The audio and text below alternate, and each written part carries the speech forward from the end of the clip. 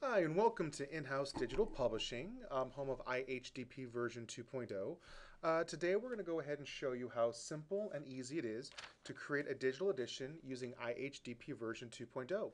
So the first thing that you're going to do is go ahead and start a new project, then browse and select a PDF file, double-click, and select Import. All right, and once IHDP has successfully imported your PDF file, it's now time to go ahead and make your customization choices. You just have four side tabs to consider, four drop-down tabs to consider. So I'm just going to go ahead and begin with General Settings and place a title here. I'm going to go ahead and call this IHDP Sample 1, Language Default English, Introduction Page None, Help URL, the default is just fine. In order to go ahead and select our table of contents, let's review where our table of contents is located, directly to our digital edition. I see it's on page 3, so I'm going to go to Table of Contents, select Page Go To Page, and then page 3. Pages and advertisers, we don't have to go ahead and address anything there. You may notice that IHDP version 2.0 is featuring our new and improved Easy View interface, so you get to see all the customization choices that you make in real time.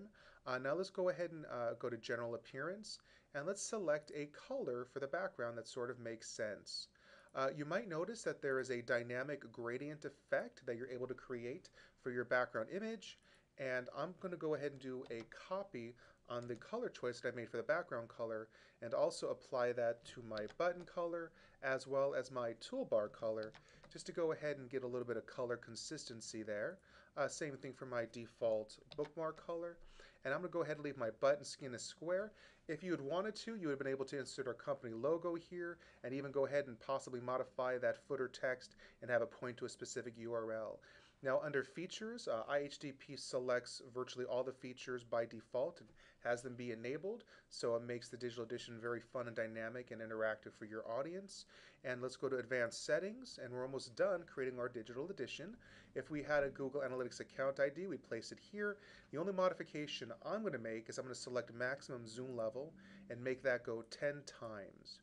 Now I'm going to go ahead and go to File, select Save Project As, because you can save your work as you go. So I'm going to call this IHDP Sample 1, select Save. I've now saved my project, and now I can go ahead and select File, Publish. When I select File Publish, I get a pop-up window. Let me go ahead and select a destination path. I'm going to call mine IHDP Output Folder, and my edition title name is selected as IHDP Sample 1. It's published HTML, which means it's going to create an online edition. Now I select Publish. The digital edition gets published very quickly. A folder gets generated. That folder you will upload and host. We can go ahead and open that folder and check out the files and folders that equal our digital edition.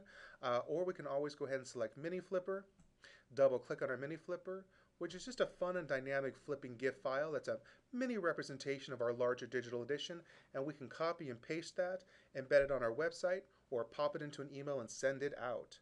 All right, so we're going to select Done. IHDP version 2.0 creates a web-based solution for the iPhone, iPad, BlackBerry, and Droid. I thank you so very much for your time. In under 3 minutes, we've created a digital edition.